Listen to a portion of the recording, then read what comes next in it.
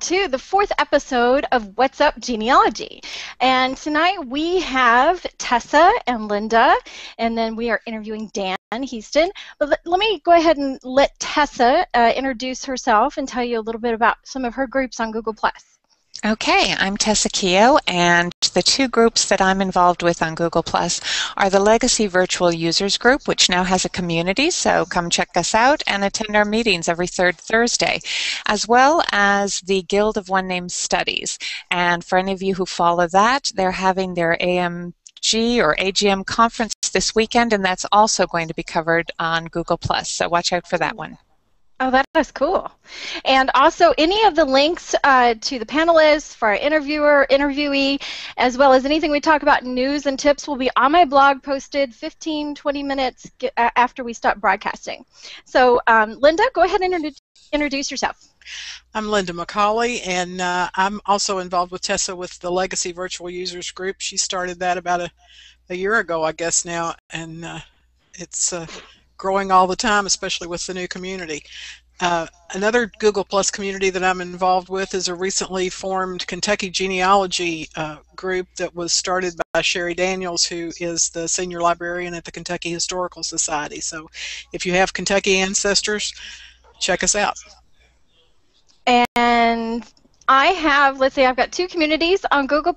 One of them is Tech for Genealogy and Family History Researchers, as well as, and that one's a public one, so anybody can join, and you don't even have to ask to join. You just go and ask a question, join and ask a question or share some information. The other one I have is it's for non-professionals, meaning even if you are a professional genealogist, you take that cap off when you come in and we just talk about your research. If you have some research successes, you have brick walls, we have a great new hangout thing that's going to be going on, not a hangout on air, but a hangout for breaking down those walls. So we'll have like an hour where we go over whatever research problems that you're having, and hopefully the group will have some suggestions for you. So stay tuned for when that's going to be. We're going to do that twice a month. Getting to the news, we've got lots of news this evening. The genealogy related Kickstarter projects. Kathleen Brandt got hers is completely funded, as well as Maureen Taylor's. And she's got, and don't stop giving if you have a little more, if you haven't given yet, because they can use extra money for other parts of the projects. And then the other one is StoryPress. It just started April 1st, launched. It's an app where you can actually use the app now for just doing oral interviews, but the project is to expand it and be able to do video as well with your across all platforms. We interviewed him last week, Mike Davis with StoryPress. So the link will be on my website to go straight to the Kickstarter project. It's also in the Tech for Genealogy community as well. It's been posted in there. The 48-hour ephemera challenge is back. I impulsively purchased. Well, I had my eye on this sucker, this over 100-year-old Victorian photo album. I've been keeping my eye on it, and I went in to do something else at an antique mall, and the actual vendor, who I had never met her before, was in, and she was like, "Oh, I've got this." She was like I was looking at ephemera, and she was like, "Oh, I've got this in my booth, and you know, I've got a Victorian album, and I have it off for 50% off, cash or check." And I said, "Oh, I got credit. What can you do for me if I have?" "Oh, well, 45% off." So I bought it for $53 because I'm a sucker. But it's got like 4 tintype photos in there, as well as, let's see, about 35 other type, card type photos. So we're busy trying to put it all together. Some of them were identified, and it also came with this like typewritten thing, this little note by somebody who I guess sold it, or that's what the vendor told me, that it was sold from the family in Ohio. So we're busy over there researching that and trying to bring out the story, coax out the story from all the ephemera that's in there, with the information and clues that have been given to us. Everybody from different levels are doing it. Some people just watch, and that's fine because you'll learn something. You'll see how different researchers attack a problem with online resources. You'll find people use resources that you've never even heard of, and so it's really worth just even watching if you aren't able to help us. The next thing on my list for news, we got Dear Myrtle's 1-month anniversary bash hangout on air Monday night. And again, the link is going to be on my site, and she's got prizes. So I'm definitely going to be there. Party and prizes, two great things. The other thing is Jill Ball's Roots Tech interviews. They're video interviews. I love them. You have to go see them on her YouTube channel. They're great. I know that she did a few last year, and she just like took the ball and ran with those interviews this year. So they're really good.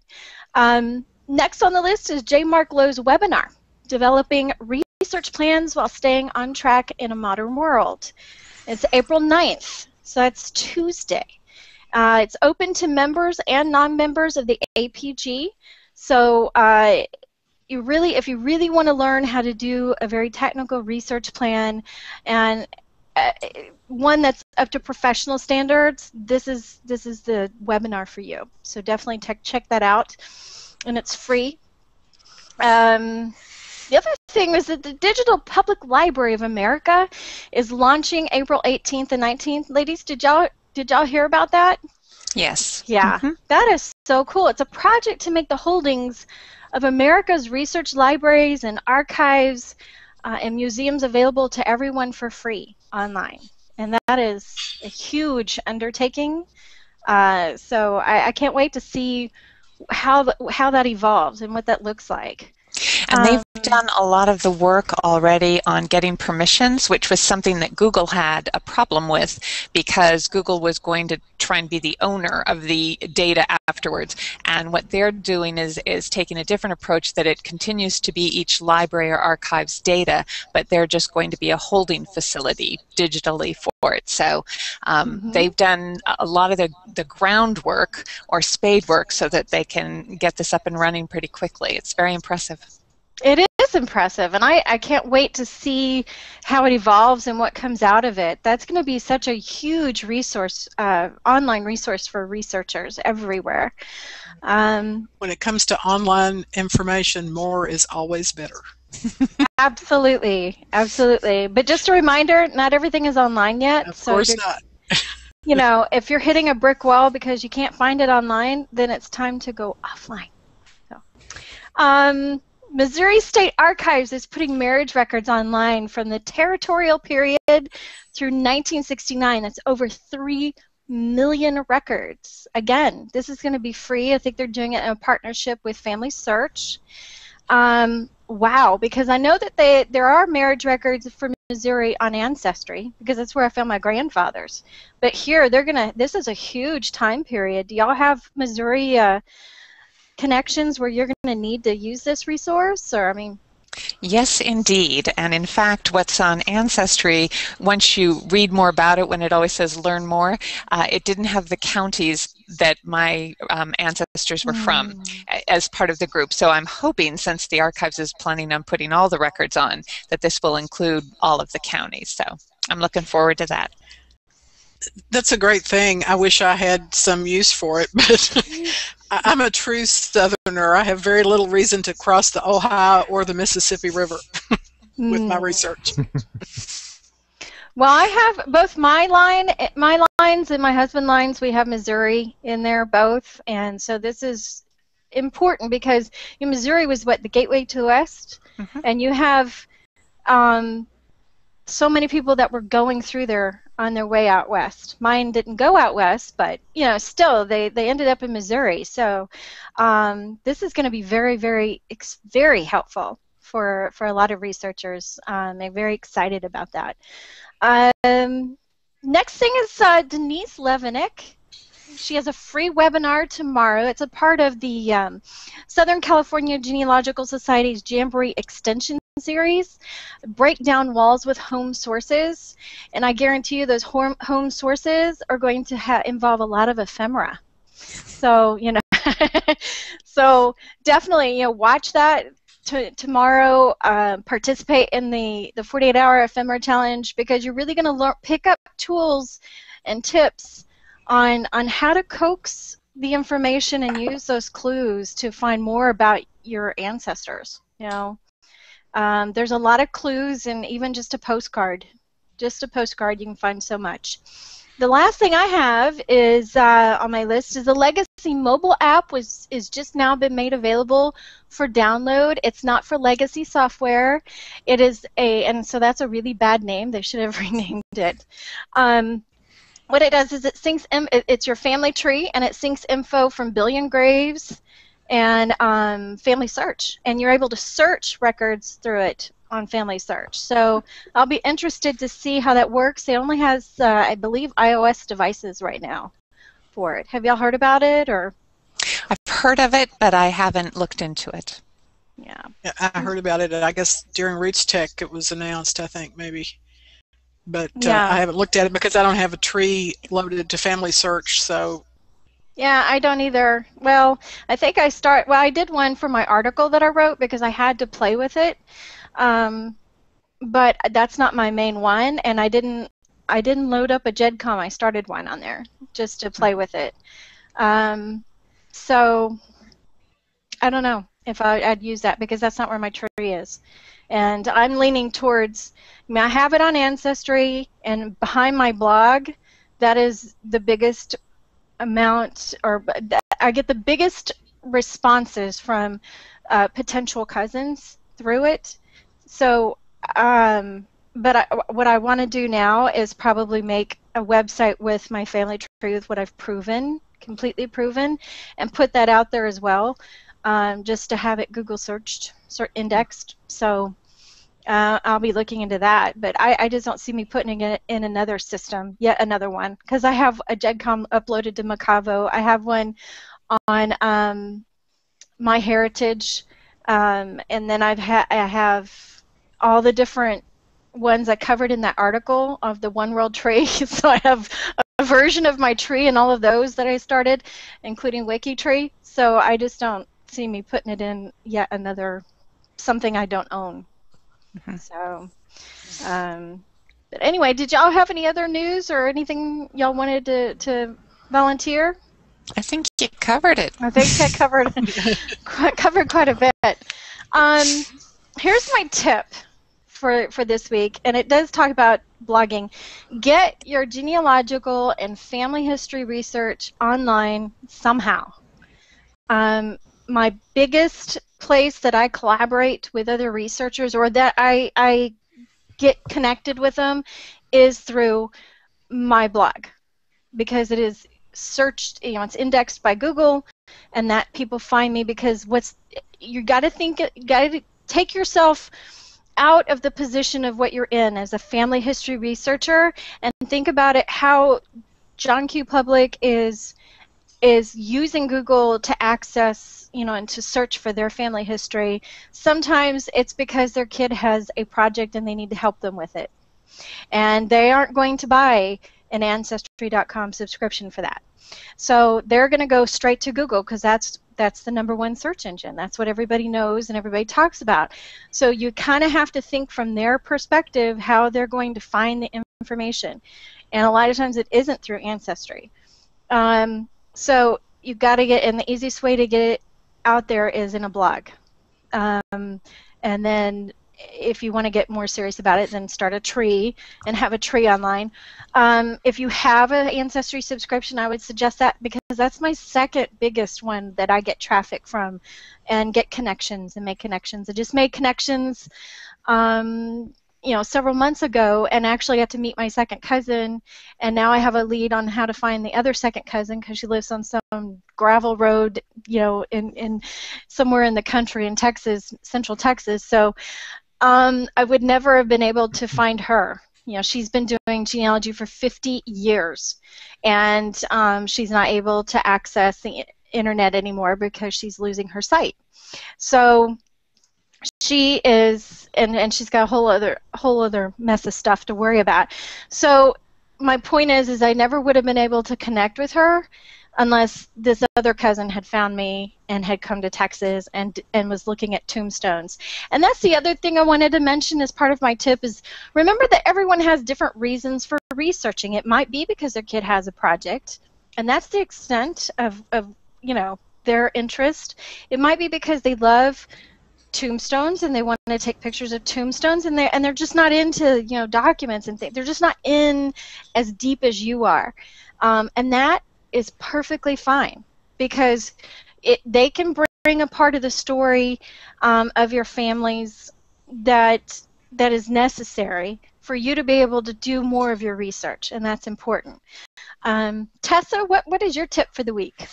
Okay, my tip is to always remember when you're doing your research, and especially online research, to do 2 steps forward and 2 steps back. And by that I mean, today I was researching, they're not my family, they're my sister's husband's family. And I was looking online, and it's an area that I don't usually work with. It's Kansas State Census. And what you need to do is you need to go two pages forward and 2 pages back, because that census is 3 pages long, and so there's a lot of information. Don't assume that that first image you see has it all. Same issue with naturalization paperwork, that's images. Same issue with some citizenship information. So take a look at that. Even with the census, I'm finding that these families in Kansas and Texas and Oklahoma all kind of band together, and the brothers and sisters and the parents are a page backwards or a page forward. And so that's how I'm finding them. And that's normally something that I hadn't really thought about, but I started doing this to see, you know, what was in the document. And I'm definitely going to go back and recheck some of my other work. Yeah, great tip. You know, with U.S. passport applications on Ancestry, don't forget that second page, because that second page down in the bottom right-hand corner on later ones will have a picture of the person who is applying for that passport application. And that's how I first saw a picture of my grandfather on my mom's side. I had never seen a picture of him before. He passed away way before I was born, and so I had never seen. And he was a jerk, so there were no pictures of him, and none that I had seen, and none that my family had. And that was the only way I had ever seen him before, laid eyes on him. So it's very moving to see that picture. The other thing is World War I draft registration cards, you know, or the World War II draft registration cards. You know, you want to get that second page, you know, the opposite side. So you just make sure that you're looking. That's a great tip, Tessa. And Linda? I would expand a little bit on your sharing your information online. I've done that. I had a website 3 years before I had a blog, and I've had the blog now for 3 years, and I can't begin to tell you how many people have contacted me. I wish I'd kept track of it. I do now, but extend that to offline as well. Most historical and genealogical societies in local areas have a set of surname or family files or whatever they happen to call them, and they're more than happy to have a copy of your research that pertains to that area. So especially if you visit there, be sure and share something with them. I usually wait until I get home in case I find something that I want to include in what I give them, and then send it back to them. But I've actually had contacts, not nearly as many as I get from online, but a few. As long as you have your contact information on that report or whatever that you give them, people will find you that way too. As well as local libraries, your local library. Libraries as well, yes. Uh-huh. Especially if you're because I don't live in a county where I have any research at all in my family, but I do in San Antonio, so putting one over there would make sense because that's where a lot of my family is from. So great tip. That also takes care of preserving some of your research for years and years and years, because as long as that society exists, they'll maintain those files. Absolutely. Definitely. Great tips. So now I would like to introduce who we're interviewing, and it's Dan Hiestand. I said your name right? Perfect. Okay. It's a hard name. You know, I would totally say Hiestand. So yes. I want to say Hiestand, but it's Hiestand. Yeah. Yes. Okay. That was perfect pronunciation. Awesome. Well, tell us a little bit about you. Okay, well, the first thing is I'm the reason we're 4 minutes late tonight. That's the first thing I want to admit. I broke the computer pretty much, but anyway, we're good to go. No, I'm Dan, and I'm with the company called Houstory, and we do a couple of products. One's called the Heirloom Registry, and the other one's called the Home History Book. And excuse me, my brother and I started the company. Boy, I guess it's been 2007 is when we first started it, and our first product is called the Home History Book, and we started that. It took us like 4 years just to create the Home History Book. And the Home History Book, I'll just really briefly explain what it is, because I think we're probably going to mostly concentrate on the Heirloom Registry tonight. The Home History Book it's kind of like an archival quality journal, like almost like a baby book for a home. So it's a little different than regular genealogy in the sense that you're actually studying the genealogy of the house that you're in. So you can record the beginning history of the home, who's the renovations, who's living there now, any stories you want to record. And the idea is you'd actually the homeowner would leave it with the house, so that the next owner would kind of know what had happened. It's just kind of a little bit different take on genealogy. And then the other product that kind of evolved very similar to that actually evolved a few years after we started the Home History Book and actually got that going, is called the Heirloom Registry. And the Heirloom Registry is and sorry if you can hear my nephews, they're outside the door there. Okay. The Heirloom Registry is it's a way for you to make sure the stories behind your family heirlooms and the heirlooms stay connected. Because really, that's what makes an heirloom. It's the stories behind them. Like the quilt that's been handed down from grandma, or the grandfather clock that's been handed down for your great grandfather. They all have stories. Exactly. Exactly.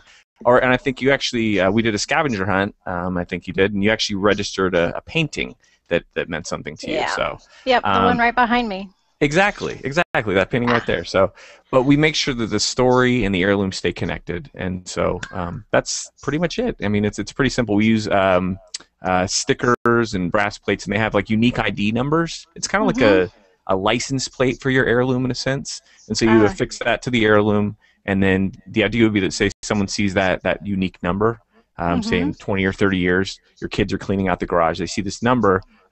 They could look up the heirloom story online, where they can see photos of the heirloom, the story behind the heirloom, all that kind of stuff. So yeah.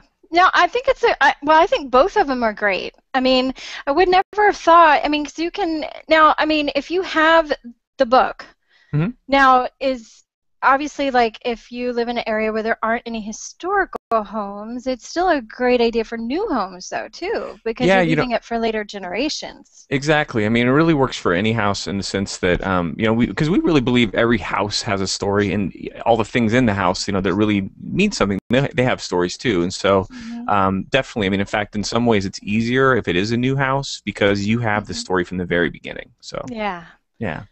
That is neat, especially if you built the house, so you can even get journal some of that information in there as well. Exactly. That is so cool. Yeah.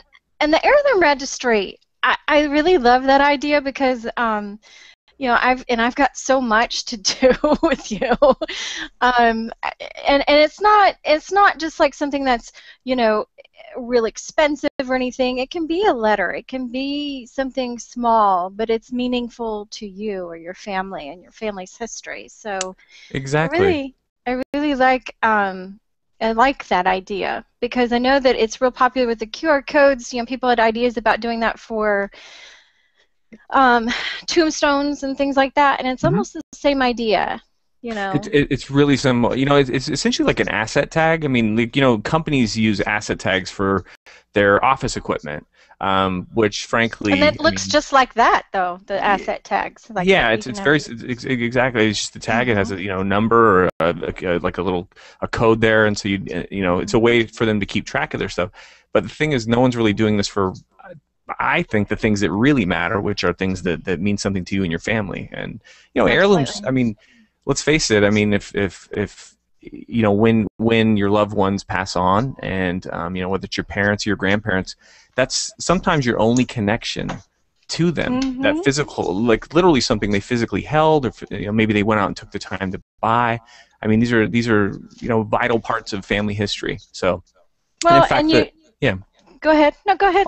I was just going to say the way my brother. I wish I could take credit for these ideas. I can't. Don't tell him that though. He's my older brother, Mike, and we actually have four brothers, and we're an Air Force family. And so I think maybe this resonated with us just because we moved around quite a bit when we were growing up, and so kind of this idea of home and centralized location and whatnot. But he got the idea. My grandfather lived in a little town called Astoria, Oregon, which is right on the Columbia River, and it's right at the foot of right at the mouth of the Columbia River. And there was a clock in the house, and it was this clock that was given to his grandmother, excuse me, as a wedding gift in the late 1800s. And so my brother saw this clock when he was a kid, and it had like a little note attached to it. And the note was written about the provenance and kind of told the whole story of where it came from. But he kind of realized that if that note was ever lost, there goes the story and the significance of the clock. And so that's kind of where the idea came from. So. Well, and you don't want this to happen, you don't want your heirlooms to go and get beat around and pictures taken out and sold separately and lost. And this is just one of the pages in this Victorian photo album. And luckily, a nephew of the owner of it had typewritten some information. There you go. We're able to use that. So that's essentially what it is. Exactly. It's just online. That's exactly what it is. Right. Yeah, it's just online. And it's online. So that if someone, let's say, God forbid, something your heirloom got destroyed or something, you still have a record of it forever, online, and now, and maybe just one person in the family has it, but then everybody has access to be able to see it and to see the story. And that's exactly it. That's kind of what makes it different. It's not just like putting it in Evernote or putting it in a manila folder or something like that. I mean, that's great. That's the first step, but what's the point of having that information if there's not going to be easy access to it? I mean, like I said, I've heard so many sad stories about kids going around, after their parents have passed away. They walk around the house and they see all these objects, and these objects have played this vital part of these people's lives, and they have no idea what it all means. And so that's kind of what we're trying to do, is make sure that those stories are saved, essentially. So exactly it. Yeah. I have a question.